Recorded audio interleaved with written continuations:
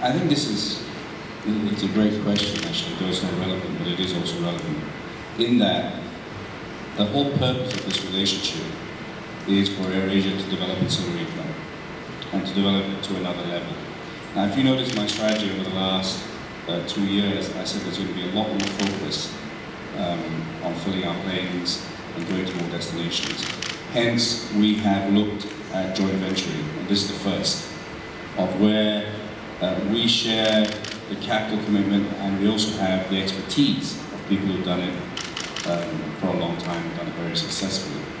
With us, trying to develop an airline from 100 planes to 200 planes, plus to develop an online travel agency, plus all the other things that we're doing, makes no sense. You see some airlines doing more, adding more and more complexity. We're the opposite. We want to just be really good at moving people from A to B at the lowest price. We don't have a cargo, we don't have maintenance repair, etc., etc. But there's a huge opportunity. Do we do it ourselves, or do we do it with people who've been doing it very well around the world and being a market leader? And that's what this is about. So it's enabling us to remain focused and disciplined, to be able to do our core business well, and that focus and discipline is what I've been saying for 9 years, but also be able to really grow the market hugely through this partnership, much bigger than we would have ever done it by ourselves. And by having that ancillary income, we're able not to raise fares. And I think at $130 oil, when you see our first quarter numbers, we begin to see the power of what we built. And we have no fuel surcharge, we have no intention of putting a fuel surcharge at the moment. And we'll continue to provide our customers with the lowest fare.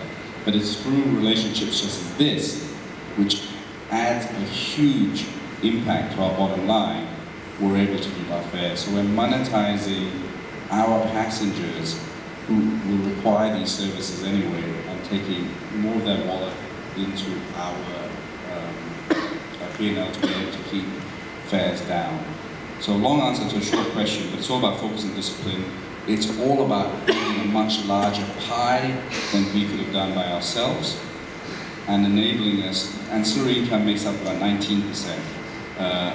It's about 40 ringgit per passenger right now. My medium-term target is 60 ringgit. Each ringgit is equivalent to $1 oil. So if I get 60 ringgit of ancillary income, that's about $60 of oil. With this relationship and some of the other things we're going to announce in the next few months, we're confident that we can keep fares where they are. But if we have to put in fuel surcharge, we will, but it will be very low and hardly impactful to the consumer.